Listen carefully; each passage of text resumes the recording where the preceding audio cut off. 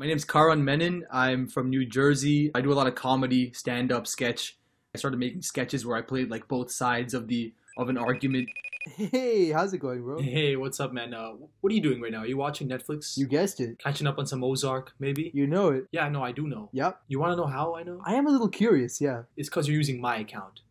So Oh. one was like on racism, one was on voting rights, which is the one that I submitted here. Hey, what's up, bro? Yo. I'm here for the Rager. Can I see some ID? Yeah, for sure.